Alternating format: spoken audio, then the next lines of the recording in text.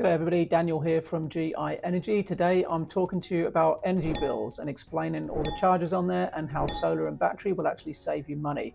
So firstly, I'm going to go through a traditional retailer's bill. Most of them look fairly similar.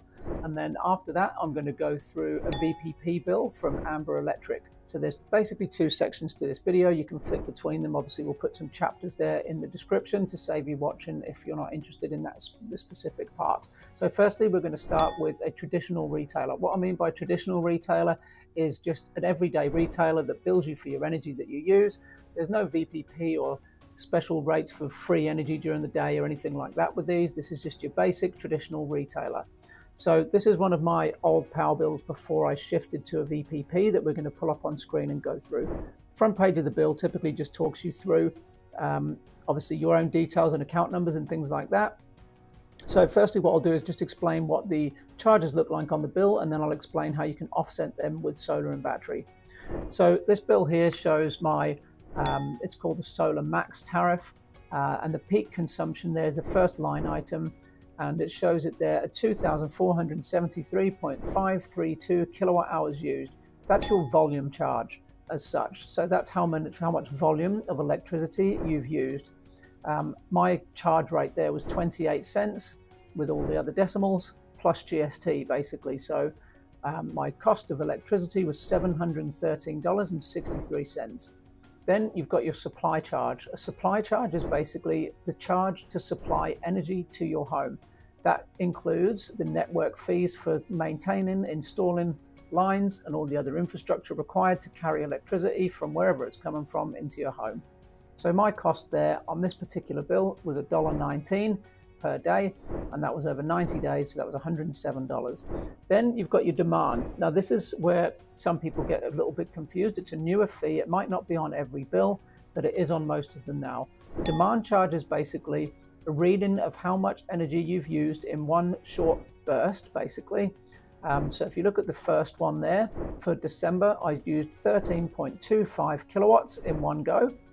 Notice the difference there between kilowatts and kilowatt hours. So your volume charge for the peak consumption at the top is measured in kilowatt hours. So to put that into some kind of perspective, that basically means if you had a microwave, for example, that was 1,000 watts, that's a 1 kilowatt microwave. If you had that on for a full hour, it would draw 1 kilowatt hour of energy. But because it's a consistent load, it would draw 1 kilowatts in relation to that demand period. So I had quite a lot of stuff turned on there to draw 13.25 kilowatts at one go. I may have had an oven, probably a pool pump, air conditioning, and a bunch of other stuff that totaled 13.25 kilowatts demand. What happens there is you get charged a fee, as you can see there, is 15 cents basically per day for that 13.25 kilowatts across that month. So each month I've got a demand, and that's obviously then that 13.25 is replicated across every day of that month. So equated to 62.41 for December, the 1st till the 31st, and then the next one down, January 1st to 31st of January was $41, and the last one on this bill was $39. So you can see there, that's about $140 roughly of additional costs just for my demand. Now, those are the main charges on your bill.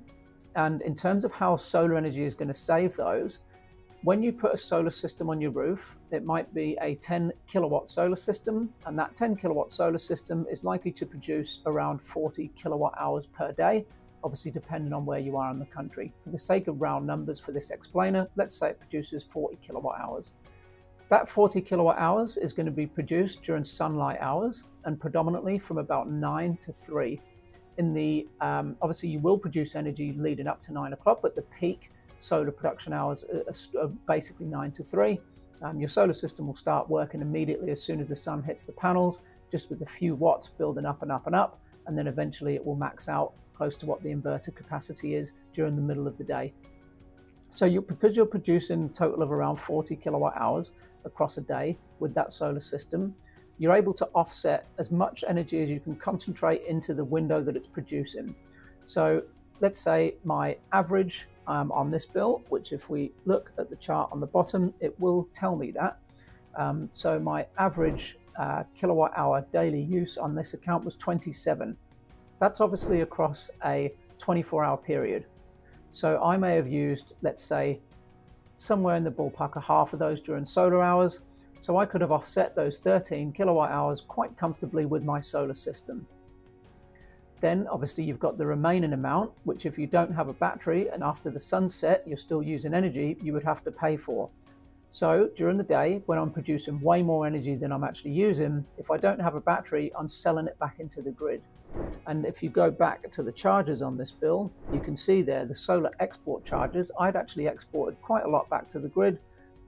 They're only paying me 10 cents per kilowatt hour, and I'd sold back 684.476 kilowatt hours to give me a small credit of $68.45 on that bill. At night time, if I didn't have a battery, I would be paying for the remainder of that energy. Now on this bill, I did actually have a battery. It was a 13.5 kilowatt hour Tesla Powerwall. This bill was obviously bang in the middle of summer, so it's still a lot of money. It's the highest bill I've ever had at that home. So even with a 13, nearly 14 kilowatt solar system and a 13.5 kilowatt hour battery, I still had a significant bill. That's because the aircon was cranking, the pool pumps were on, and we had lots of other things going on throughout that period as well. So in summary, your solar system is going to save you your kilowatt hour charges, but it won't really save you your overnight stuff unless you've got a battery installed. So it can save daytime power. You can concentrate as much of your energy into that daytime window as possible, meaning your savings are higher, but only when you install a battery can you save money overnight. Now the demand charges are different again. So depending on when that peak demand is, your solar energy may or may not help with that if it doesn't have a battery. If it does have a battery, obviously you've got more like a 24-hour system in place with energy coming from solar or battery, so you're more likely to reduce it. That being said, with my battery, I still managed to use 13.25 kilowatts demand in December. I assumed that was probably on a day that was either overcast or it was later at night, and I was using a lot of energy because we had people over potentially. As I said, the air cons would have been cranking and a bunch of other stuff was probably turned on. So even with the battery there, supplying a good amount of power, I still managed to use 13 kilowatts on top of that. So your solar alone won't necessarily reduce those demand charges because they're most likely after dark. For most people come home, that's when things get turned on. So it's your battery that will save you those demand charges. I think that basically sums it up. You've obviously got your three main charges: your volume charges, which is your kilowatt hour charges, your demand charges, and your fixed costs. In order to offset those fixed costs, you would need to sell quite a lot of energy back to the grid at that low rate of 10 cents in order to build up enough credits to offset that $107 that I was charged as a fixed fee. So this, as I say, was my highest bill by a long, long way. It would have been significantly higher without any solar or battery. And after this period, not too long after, into the following year, I installed another battery and I moved to a VPP. So what I'll do now is I'll pull up my first bill with my VPP. It's not a like-for-like comparison in terms of time of year. This was an August bill. It's from Amber Electric, and they are a VPP, which means that you have access to live wholesale rates with Amber. So if the wholesale rate to purchase electricity is 3 cents, that's what you pay. If it's $3, that's what you pay. Typically, the cost of energy is very cheap during the day and expensive during peak periods from about 4 till about 10 p.m. So without a battery, it doesn't really make sense because your solar obviously is tapering off at 4:30, and that's when the rates are spiking up. So without a battery, you'd be subject to those rates. With a battery though, if you've got a big enough battery to cover you through those peak periods in the evening and then again in the morning when it's expensive again, you can export your energy at a higher rate during those peak times. So for me, I'm storing energy during the day. I'm using it through my battery, which is now bigger at nighttime. I'm not paying those peak rates, and I'm also exporting energy back when it's more valuable than it was with my previous retailer. So as I say, this is not a like-for-like bill, but you can see how drastically different it is after installing the next battery. So $17.48 was with the VPP.